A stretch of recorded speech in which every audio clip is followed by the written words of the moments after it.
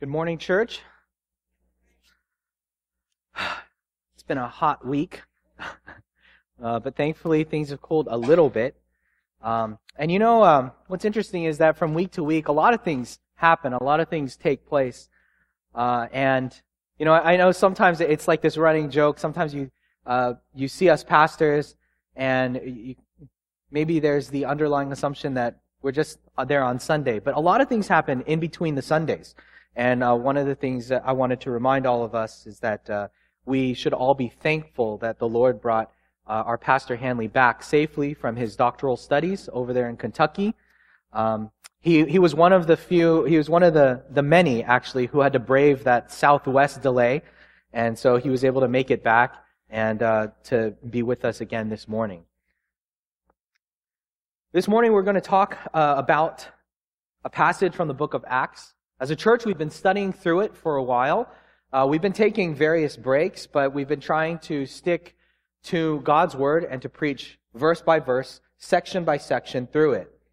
And when it comes to the New Testament, there are two figures who loom large on the stage of the New Testament. The first, of course, is Jesus Christ. Right? That much should be obvious. But the second is really Paul. The Apostle Paul was used by God to write 13 out of the 27 books of the New Testament. And by word count, by the number of words, by the volume that he has written, God used Paul to write about 23% of the New Testament. When it comes to the issue of missions and looking for, how do we set forth and proclaim the gospel in other countries, in other cultures? Oftentimes, many organizations will appeal to and look to the Apostle Paul and the record of his missionary journeys. When it comes to church life and church ministry, when it comes to how do we know who we should ask to lead the church and whatnot, many people will turn to the epistles that Paul wrote to Timothy and Titus concerning church life. As Christians, we have more New Testament books written by Paul and about Paul than any other person besides Jesus Christ. So it should come as no surprise that there is a lot that we can learn from Paul's life.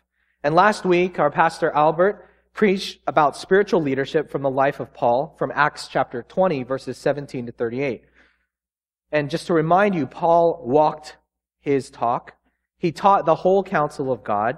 He expected suffering, and he shepherded the flock of God. And today, again, we're going to be sitting here and learning from the life of Paul, and we'll be looking at his faith, which is indeed a faith worth imitating. And there are two lessons I want to draw from the life of Paul. First is Paul had the fervent faith to follow God. Paul had a fervent faith to follow God. The first 16 verses of our passage this morning contains a record of Paul's travels, and we'll get there. But like a travel agent, Paul brings up all of these different places, these different cities, these different islands. And Luke tells us exactly the path that Paul took to get from Miletus to Jerusalem. And I don't know about you, but whenever I read through a list of hard to pronounce names or hard to pronounce places, I am really tempted to tune out. Because I don't know these places. In fact, as I read it, even as I read it in my mind, I kind of stumble on is it pronounced this way? Is it pronounced that way? And it is tempting when you read the Bible, when you come across all of these names, these places, to just kind of skim over it.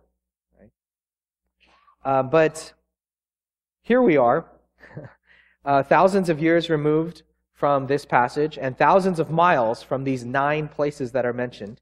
And I want to be of help to you, so I put together a map for us to see. And so instead of just reading or hearing about these places, I find it helpful, I've always found it helpful to go to a map and to draw out the path. All right? So here is a map of the eastern half of the Mediterranean Sea. It's a little bit stretched vertically, but that's just because of the aspect ratio. But it's the eastern half of the Mediterranean Sea, and everything here is east of Italy, that big boot in the middle of the Mediterranean. Zooming in on Paul's particular path, that is the path that he took. That dotted line that you see is the path that he took from Miletus to Jerusalem. And last week, we know that Paul started in Miletus, so that's where we're starting out. And now I want you to take your Bibles out if you haven't already and turn with me to Acts 21, verses 1 to 16. And I'll read it, and as I read it, okay, here's what I'm going to ask you to do. Just listen as I read it and watch the screen. Because as we go through it, I'll show you what we're talking about so you can see exactly the path that Paul took from Miletus to Jerusalem. All right? Acts 21, 1 to 16. Verse 1. And when we had parted from them and set sail, we came by a straight course to Kos. And the next day to Rhodes. And from there to Patara. And having found a ship crossing to Phoenicia, we went aboard and set sail. When we had come in sight of Cyprus, leaving it on the left, we sailed to Syria and landed at Tyre. For there the ship was to unload its cargo. And having sought out the disciples, we stayed there for 7 days. And through the Spirit, they were telling Paul not to go on to Jerusalem. When our days there were ended, we departed and went on our journey, and they all, with wives and children, accompanied us until we were outside the city. And kneeling down on the beach, we prayed and said farewell to one another. Then we went on board the ship, and they returned home.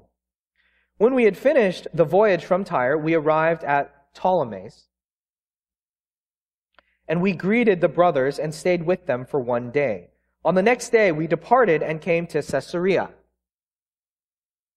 And we entered the house of Philip the evangelist, who was one of the 7, and stayed with him. He had 4 unmarried daughters who prophesied. While we were staying for many days, a prophet named Agabus came down from Judea, and coming to us, he took Paul's belt and bound his own feet and hands, and said, "Thus says the Holy Spirit, this is how the Jews at Jerusalem will bind the man who owns this belt and deliver him into the hands of the Gentiles." When we heard this, we and the people there encouraged him not to go up to Jerusalem. Then Paul answered, "What are you doing, weeping and breaking my heart? For I am ready not only to be imprisoned, but even to die in Jerusalem for the name of the Lord Jesus." And since he would not be persuaded, we ceased and said, "Let the will of the Lord be done." After these days, we got ready and went up to Jerusalem. And some of the disciples from Caesarea went with us, bringing us to the house of Mnason of Cyprus, an early disciple with whom we should lodge. So this is Paul's path to Jerusalem. This is what I try to do when I study the Bible, because I'm like, well, what are all these places? I can't even pronounce them. I try and go to the back of my Bible, and this map you would probably find in the back of your Bible. And you may even have, some of these, the arrows, the lines, the dotted lines that tell you the journey that Paul took. But when I read something like that in Scripture, it is a temptation for me to just tune out and go, okay, he went from point A to point B. Does it really matter where he went? Does it really matter how far he traveled? Does it really matter, where exactly he stopped? And I think we know that the answer theoretically, at least intellectually, is yes, of course it matters. It's written in God's Word and it was preserved for a reason. And by the numbers, Paul's trip from Miletus involved 5 different stops. The journey likely took some 3 to 4 weeks, and it covered about 715 miles. And Paul traveled both by sea and by land.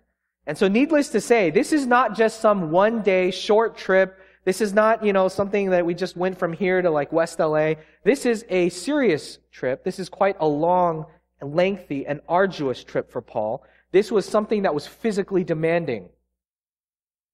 In addition to the physical obstacles, however, Paul also faced emotional and spiritual obstacles.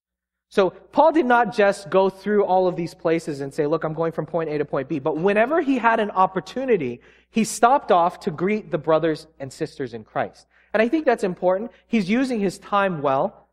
And it's important enough to Paul, his brothers and sisters are important enough to him, that he would bother that if he's in town, he wants to go and see them. He wants to stay with them. He wants to talk with them. But there are more obstacles than just the physical ones. And so here we see there are some emotional pleas from the brethren in Tyre and Caesarea. Last week, we studied that Paul had said a sad farewell to the Ephesian elders. And one of the reasons it was sad, saying goodbye is always sad when you love people. But it was sad because they all knew that they would not see Paul again in this lifetime. And so it was all the more sad when that happens. Paul at this time, he's an older man, but he's by no means, so old that he couldn't do a month-long trip. And he's not going to die of natural causes. And so his beloved brothers and sisters in Christ all are aware that there is persecution waiting for him. And they know that that persecution will ultimately culminate in his death. So when Paul arrives in the city of Tyre, he stayed there with some believers for 7 days. Now, is there anything significant to 7 days? No, not really. I think the 7 days was just the time that the ship needed to unload all of its cargo and reload for the next journey. And there, Paul is warned of future persecution in Jerusalem. Look with me at verses 4 to 6. It says, "And having sought out the disciples, we stayed there for 7 days. And through the Spirit, they were telling Paul not to go on to Jerusalem. When our days there were ended, we departed and went on our journey, and they all, with wives and children, accompanied us until we were outside the city. And kneeling down on the beach, we prayed and said farewell to one another. Then we went on board the ship, and they returned home." So these verses tell us that these believers who were in Tyre, they knew that somehow through the Spirit that Paul would face some persecution, and as a result, they told him not to go on to Jerusalem. Then he goes to Caesarea, and as he's moving closer to Jerusalem, Paul is also warned in Caesarea, in the house of Philip. Now, Philip is referred to as one of the 7. He's one of the original first appointed deacons back from Acts chapter 6. Verses 8 to 9 says this, "On the next day we departed and came to Caesarea, and we entered the house of Philip the evangelist, who was one of the 7, and stayed with him. He had 4 unmarried daughters who prophesied." Now, evidently, Philip was a respected leader in the church. And not only was he a respected leader, his daughters were very spiritual. Verses 10 to 12 continue. It says, "While we were staying for many days, a prophet named Agabus came down from Judea. And coming to us, he took Paul's belt and bound his own feet and hands and said, 'Thus says the Holy Spirit, this is how the Jews at Jerusalem will bind the man who owns this belt and deliver him into the hands of the Gentiles.' When we heard this, we and the people there urged him not to go up to Jerusalem." So this prophet Agabus comes and visits, and he reveals to Paul that Paul is going to be imprisoned in Jerusalem. And he does this, through, by showing him. Back then they would wear these really long belts, okay, because they would use it kind of almost a little bit like a girdle. They would wrap it around. And oftentimes, nowadays we have money belts, right? And we would tuck money there for safekeeping. And this would be similar to what Paul would have done. So Agabus is taking the time to do this visual representation and, walking around Paul, undoing his belt and binding his hands and feet and saying, "This is what's going to happen to you. This is what's going to happen to you." And as a result of learning Paul's predicament, the believers there try to prevent Paul from going to Jerusalem, to which Paul responds passionately, verses 13 to 14. It says, "Then Paul answered, 'What are you doing, weeping and breaking my heart? For I am ready not only to be imprisoned, but even to die in Jerusalem for the name of the Lord Jesus.' And since he would not be persuaded, we ceased and said, 'Let the will of the Lord be done.'" Paul says, "You're breaking my heart." Now, this idea of breaking my heart, the word idea of breaking is what you would do if you had a dirty rug and you put it out on a clothesline and you took a big bat and you just started beating the rug to try and beat the dust out of it. That is what Paul has in mind when he says, "You are beating my heart. You are breaking my heart." These people loved Paul, and Paul loved them. Paul didn't go to Jerusalem to face persecution because he had some sort of death wish or because he was some suicidal maniac.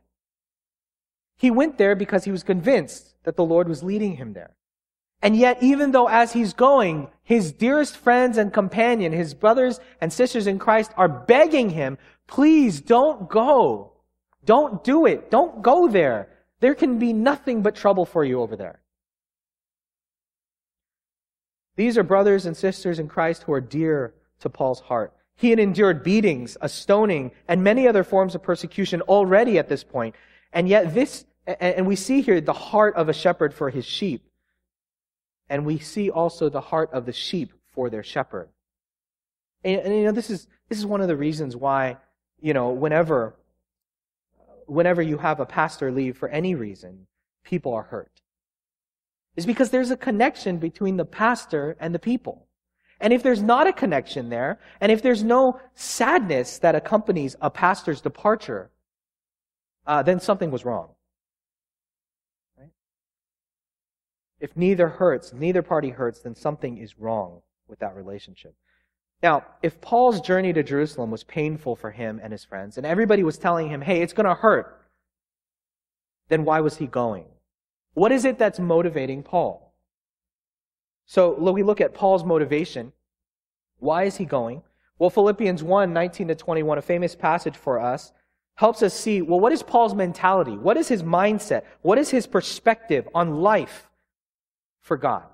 He says, for I know that through your prayers and the help of the Spirit of Jesus Christ, this will turn out for my deliverance, as it is my eager expectation and hope that I will not be at all ashamed, but that with full courage now, as always, Christ will be honored in my body, whether by life or by death, for to me, to live is Christ, and to die is gain. So Paul says this, I want to honor God no matter what happens to me. My life is not my own, and I live for the glory and honor of God alone. And so if God wants me to die, I will die. If God wants me to live, I will live. If God wants me to die, I will die for His glory and honor. If God wants me to live on, I will pursue ministry that honors Him. Paul is absolutely, totally, 100% sold out for God. And Paul is willing to say, God, whatever you want, I will do. He serves at the pleasure of the Lord. And one more specific motivation for Paul here is that he's bringing a gift. He's bringing a very specific gift for the Jerusalem church. In verses 13-14, we read about this prophet named Agabus. Okay? And this Agabus guy came out here and he had this prophecy. And he said, hey, this guy Paul here is going to be bound when he goes to Jerusalem. This is not the first time that we hear about this prophet Agabus. He shows up in Acts chapter 11, verses 27-30. So it's about 11 months ago that we looked at that passage. And it says this, now in these days, prophets came down from Jerusalem to Antioch, and one of them named Agabus stood up and foretold by the Spirit that there would be a great famine over all the world. This took place in the days of Claudius. So the disciples determined, everyone according to his ability, to send relief to the brothers living in Judea, and they did so, sending it to the elders by the hand of Barnabas and Saul, who is now known as Paul. So Agabus is not some crazy person. Agabus is a prophet that Paul has interacted with before, and that Paul has responded to before. In fact, Agabus was the catalyst that sent Paul on this journey to go and collect financial aid and financial relief for a pending famine. This is what he says in Romans 15, 25-27. At present, however, I am going to Jerusalem. Why? Bringing aid to the saints. For Macedonia and Achaia have been pleased to make some contribution for the poor among the saints at Jerusalem. For they were pleased to do it, and indeed they owe it to them. For if the Gentiles have come to share in their spiritual blessings, they ought also to be of service to them in material blessings. Now, I want to pause here, okay, because it seems like there's something strange. There seems like a tension in this passage, if you haven't already noticed. Because believers from Tyre and Caesarea are telling Paul, don't go to Jerusalem. We've got God-fearing believers, brothers and sisters in Christ, telling Paul, don't go, don't go, don't go. And Paul says, I will go. Don't stop me. So should he go or should he not go? Is it right for him to go or is it not right for him to go? Are we getting mixed signals? Is the Holy Spirit saying one thing, Paul saying another thing? Is the Holy Spirit kind of say one thing and changes his mind? Or is it going back and forth? What is going on with this situation? Because it seems like all the brothers and sisters are telling Paul, please don't go, and Paul is going. Right? Does that mean that Paul disobeys the direction of the Holy Spirit? Is Paul being stubborn-headed here? Does he have some sort of death wish? Does he have martyrdom on the brain? Okay. Well, John Stott summarizes it best when he says that the Holy Spirit had issued a prediction, but the prediction was not the same as a prohibition. In other words, the Holy Spirit revealed to Paul what would happen, but the Holy Spirit did not say, don't go. In light of the prediction made by the Holy Spirit, the believers could not help but try to prevent their beloved brother Paul from going to suffer in Jerusalem. So Paul's not doing anything wrong. In fact, there are many other verses here that refer to let the will of the Lord be done. Well, if you knew that the will of the Lord was to not go, then you wouldn't say such a thing, and you wouldn't allow Paul to go. When Paul testifies later, and when he goes to trial, he says, I have done nothing wrong. My conscience is clear before the Lord. And the reason his conscience can be clear is because he knows that God is not telling him not to go. God is not preventing Paul from going to Jerusalem, but God is at least telling him what's going to happen.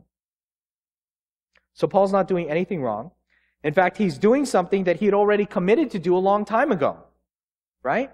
Agabus made that prophecy, and Paul and Barnabas responded and said, we will go around to the other churches, we will collect offering, and we will come back and support the church that sent missionaries to them. We will come back to the mother church, and we will come back and support them.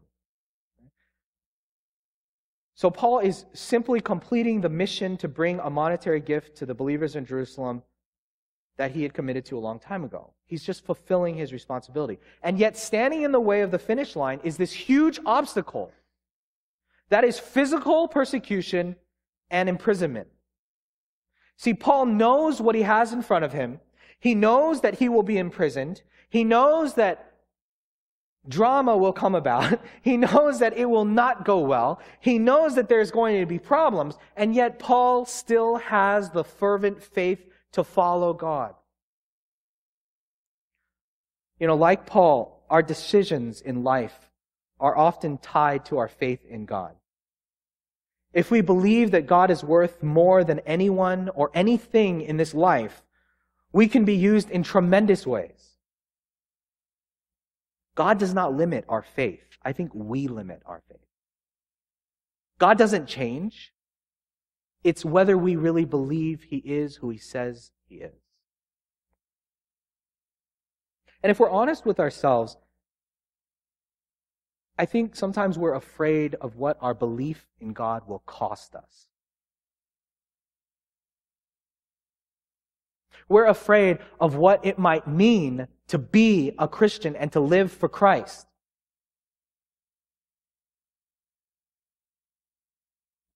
Students, have you ever been afraid of telling people that you're a Christian? Have you ever been afraid to speak up in a biology class about intelligent design as opposed to evolutionary theory? Young adults, how often have you wondered what it would be like to sleep in on a Sunday morning? How often have you wondered what it might be like to date that attractive and fun non-Christian person? Parents, in the workplace, how often have you looked down at the floor sheepishly when topics like abortion, homosexuality, and transgenderism come up? Have you ever written a check for offering and wondered if it was even worth it? You see, all of us face obstacles.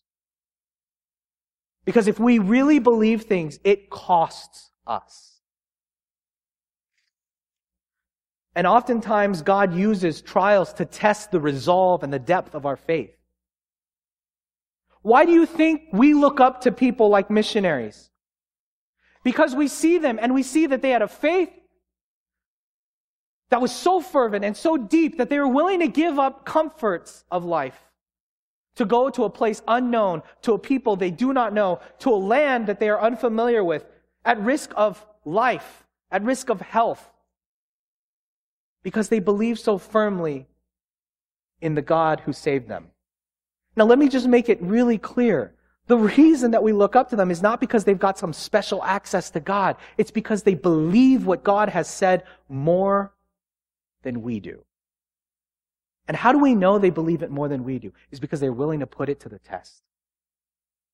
They're willing to lay it down, and they're willing to sacrifice it. That is why we look up to them. Because faith can cost us. That's why sometimes when we share the gospel, I don't want to just tell people, it's an upgrade on your life. It is an upgrade. But the upgrade comes with the cost. The security and the salvation through Jesus Christ comes at the cost of, you do not have the ability to just tell God no. You say, God, yes, sir. And oftentimes God sends trials to test our faith. Trials are difficult because they oftentimes threaten to take away things that we hold dear. Job security, financial stability, control over a situation. But it is through those trials that God shows us where our faith is strong and where our faith is weak. The depth of our faith is revealed by our willingness to sacrifice. As fellow believers, we should consider the life example of Paul's fervent faith. He was willing to follow God, and he knew adversity was coming. He knew that persecution was promised by the Holy Spirit. It's not probably, it's for certain. As certain as Paul was that God is who he said he was, Paul was sure he would be persecuted in Jerusalem, and he went anyway. And that is a fervent faith worth imitating. Secondly, Paul has a compassion and concern for Christian co-laborers. Upon arriving in Jerusalem, Paul goes there to see the believers, and while he's there, he gives them a praise report, an update. This would be similar to a missionary coming back from the field and giving an update in prayer meeting. Verses 17 to 20. It says, when we had come to Jerusalem, the brothers received us gladly. On the following day, Paul went in with us to James, and all the elders were present. After greeting them, he related one by one the things that God had done among the Gentiles through his ministry. And when they heard it, they glorified God. Paul gave this wonderful update. He gave this wonderful report about Gentiles and what God had done among them. And he's talking to all of the church leaders. He's giving this report before the most spiritual people in the church of Jerusalem. And they respond naturally by giving praise and honor to God, saying, that is amazing. And that is so amazing that only God could have done that. And while we may not have a record of what Paul exactly says here, we do have a record of what happened in Acts. And basically, Paul is summarizing for the elders what has happened between Acts 18 and Acts 21. That's what he talks about. And the most important part is that non-Jews, Gentiles, are being saved. Even though these Gentiles grew up worshiping every other god except the one true God of the Bible, they're being saved. Even though it is completely antithetical and countercultural for everything that they've known, they are being saved. Even though it means an entirely new way of life, a new set of values, something that they are entirely unfamiliar with, they are still coming to Christ. And that is exciting news, and that is the praise report. Now, the church leaders are all rejoicing with Paul on this, and yet there are some in the church who had some concerns. Maybe not these elders, but some people, some Christians back then, had concerns and reservations about what Paul was doing.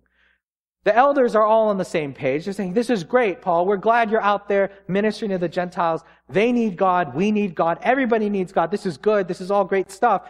But when Paul comes back, the elders also start this little conversation because not all is well. Not everything is peachy. There's a little bit of racial tension. Look with me at verse 20, second half of verse 20 to 26. It says, and they said to him, and when they heard it, they glorified God. And they said to him, you see, brother, how many thousands there are among the Jews of those who have believed. They are all zealous for the law, and they have been told about you that you teach all the Jews who are among the Gentiles to forsake Moses, telling them not to circumcise their children or walk according to our customs. What then is there to be done? What then is to be done? They will certainly hear that you have come. Do therefore what we tell you. We have 4 men who are under a vow. Take these men and purify yourself along with them and pay their expenses so that they may shave their heads. Thus all will know that there's nothing in what they have been told about you, but that you yourself also live in observance of the law. But as for the Gentiles who have believed, we have sent a letter with our judgment that they should abstain from what has been sacrificed to idols and from blood and from what has been strangled and from sexual immorality. Then Paul took the men, and the next day he purified himself along with them and went into the temple, giving notice when the days of purification would be fulfilled and the offering presented for each one of them. Now, this is a little bit strange. And I remember reading this and I was like, what are they doing? Why are they shaving their heads? What is the matter? What is the big deal? Now, Christianity is built upon the foundation of the Old Testament. Jewish Christians, therefore, had to sort through their customs and their traditions and their way of life. On the one hand, this is part of their culture and heritage. But on the other hand, Christianity taught that these rituals do not and could not save. So they're kind of stuck. And so as a result, many of the Jewish Christians, they said, well, we're Jewish. We do things the Jewish way. We grow up and we do these things. We've been doing these things since we were born. It's like part of our culture. It's part of being Jewish. We will do the customs, but we will not believe in their power to save. Okay? Paul had gone out to the world, and he spread the gospel of Jesus Christ. And when he spoke to Gentiles, non-Jews, he told them that they did not have to adopt Jewish tradition and culture.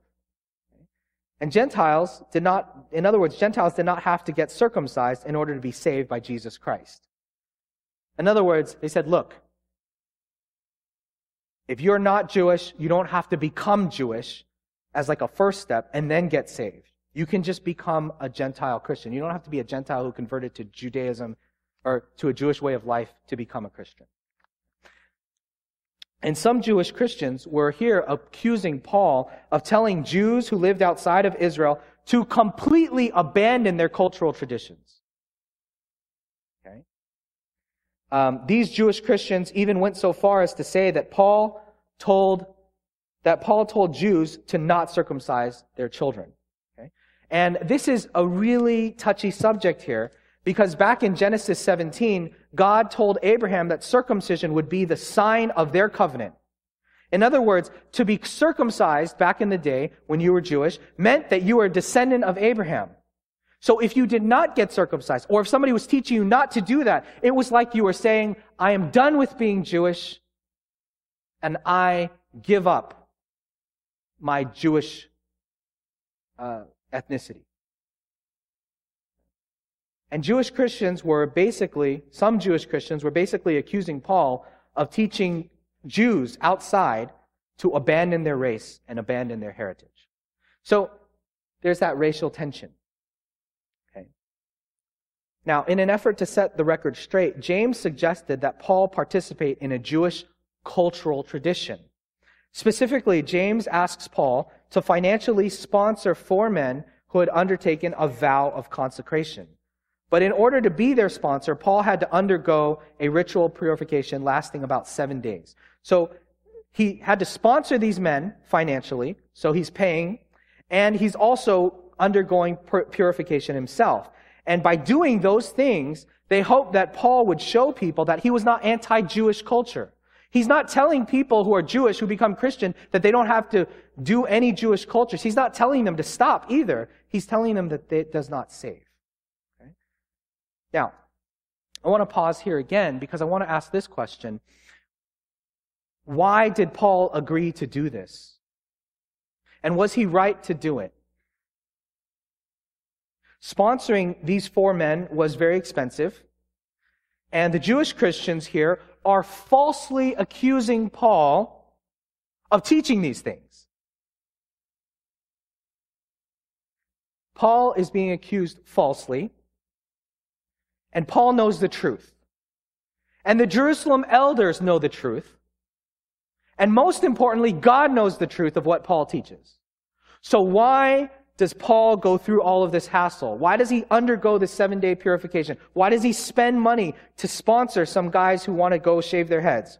Why does he have to prove himself when he knows that he's been teaching what is right all along? Why would he do that? Why can't these people just trust him? And here's where you see Paul's heart shine through. Because the reason he's willing to do that is because he has compassion and concern for his Christian co-laborers.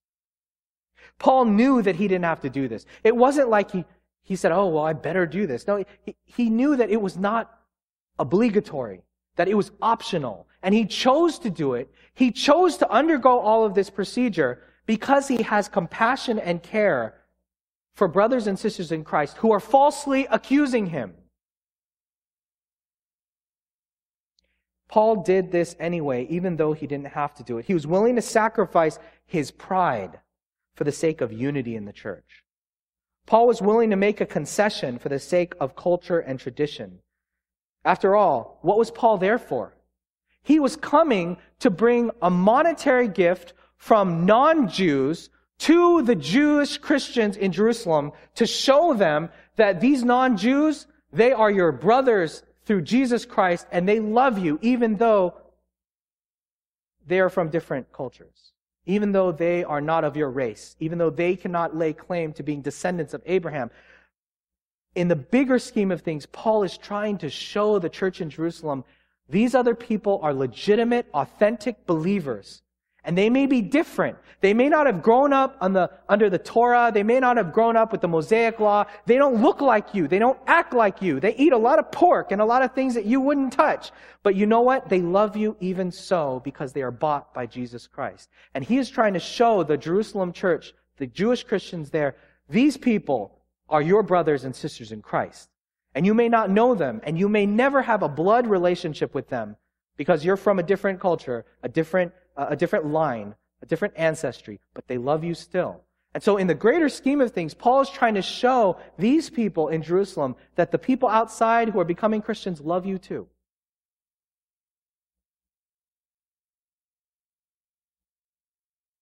The whole point of him coming was to bring a monetary gift. And what's the monetary gift supposed to do? It's supposed to help sustain them during a famine that was coming. And who would be fed through that monetary gift? The people who are making these false accusations against Paul. What kind of compassion is that? What kind of care is that? When people hurt you and me, we hope that they get what's coming.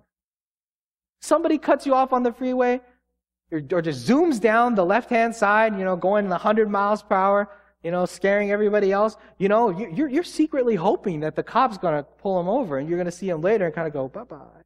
Right? Or sometimes, you play, well, okay, maybe that's just me. But I mean, sometimes, you play that game in traffic, you see that guy who's darting in and out, trying to play NASCAR, and you're just cruising in the same lane and you're just secretly watching him because you're like, I think I'm going to beat you. You're causing all this trouble. You're causing all these brake lights. You're propagating traffic, but I'm still going to beat you. And sometimes we just hope that they get a little bit of what's coming to them. There's not any of this in Paul. Paul's being falsely accused, and he loves them still. He's being falsely accused, and he's saying, I'm bringing that monetary gift to support you, to feed you. I am coming to feed the mouth of the one who accuses me of all these false things. This is Paul bending over backwards out of compassion and concern for his Jewish Christian brothers and sisters. And this is what Paul means in 1 Corinthians 9, where he says, For though I am free from all, I've made myself a servant to all, that I might win more of them. To the Jews I became a Jew.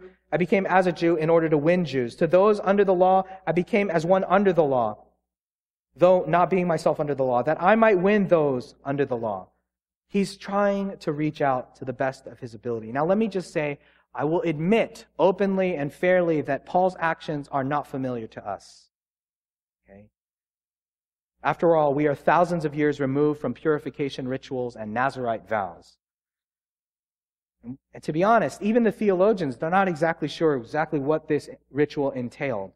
But I think that all of us can understand what it means to swallow our pride for the sake of a fellow believer. We understand how difficult it is to consider someone else's interests above our own. As Christians, we are part of a huge family. A huge family. And we don't get to vote on who enters that family. God only gets to decide. And through Jesus Christ, we are connected to all different types of people from all over the world with all sorts of backgrounds and all sorts of different worship styles. They worship in many different ways. And it is our privilege to be in the same family with them. It is a blessing to know that there is a greater family than what you see here. That there is a family that exists beyond the walls of our church, in other parts of the country and in the world. We know that we should be thankful for them. We know that it is a blessing, we know that it's a privilege, and we know that we ought to be thankful. But do we live out that knowledge? Do we live in accordance to that knowledge?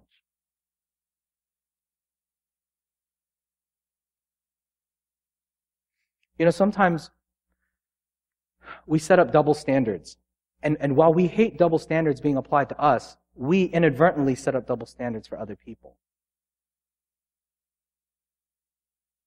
And sometimes that higher standard is applied to people in the church. I don't know how many times I've heard people say, I can't believe that person does this to me. And you know what? It's in the church.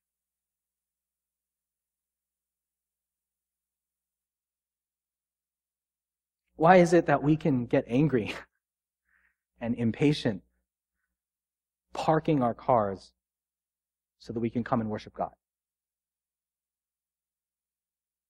Why is it that we can speak harshly to each other? Why is it that we argue so vehemently about worship style and which song was sung or how the worship service went and how it flowed or how it didn't flow? What sound check problem happened? What this happened? How is it that we can have that kind of perspective? Have we forgotten the compassion and concern that we ought to have for our Christian co-laborers? Have we forgotten that this is a family? I didn't say it was a perfect family, but it's God's family. See, Paul had every right in the world to just turn that accusation back and say, they're totally wrong. That is ridiculous. That is ludicrous. I can't believe someone would even accuse me of something like that.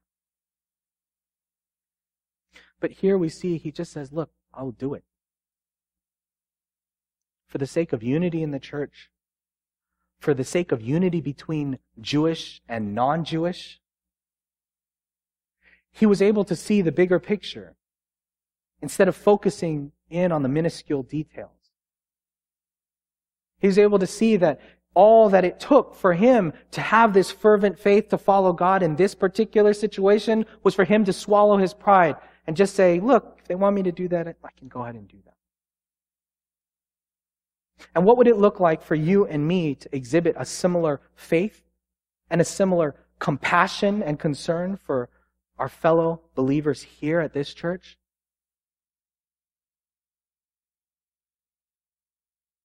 perhaps we would not complain so much. Instead of asking, why don't we have this? Why don't you do this? You should do this more. You should do that more. Would it be more sounding like, could I help more in this way? Could I contribute more in this way? What steps can I take to help this process or this area? The Apostle Paul has a lot to teach us from his life. A lot. He has this fervent faith to follow God even when it costs him. And Paul's faith is expressed through his compassion and concern for his fellow Christian co-laborers. Now, if you think about it, it sounds familiar. Here we have Paul going to Jerusalem, knowing that he will face persecution and imprisonment. Here we have people who love Paul so much that they try to prevent him from going to Jerusalem. Here we have Paul reaching out to love the people who falsely accuse him. Paul's example is certainly something to behold, but he's just a copy. He's just a copy of Jesus Christ. Jesus set his face towards Jerusalem, knowing that he had an appointment with death. People who loved Jesus so much, Simon Peter stands out and said, "This shall never be." And Jesus rebuked him. And Jesus, hanging on the cross, dying, pleased with God to forgive those who have put him there. It was our Lord and Savior Jesus Christ who willingly embraced the cross in Jerusalem in order to love the people who spoke out against him. And that is precisely why Paul writes in 1 Corinthians 11:1, "Be imitators of me as I am of Christ." And so we imitate Paul's example. But we imitate it because Paul was imitating Christ. And it's a faith that is worth imitating. Let me pray for us. Heavenly Father, we thank you for this morning. We thank you for this passage. We thank you for reminders from your word and more specifically from your Son and from Paul, who was imitating your Son. We ask for your grace.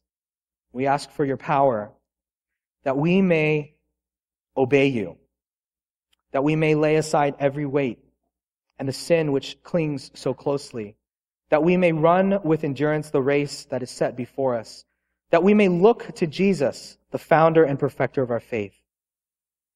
We ask, Lord, that you would give us that kind of faith, that you would give us that kind of resolve, that you would give us that kind of compassion, that kind of deep concern for others. Because, Lord, we know that this life that we live is not our own, but it belongs to you, for we have been bought with the blood of your Son, Jesus Christ. And we thank you that we get to live for you. We pray all of this in your Son's name.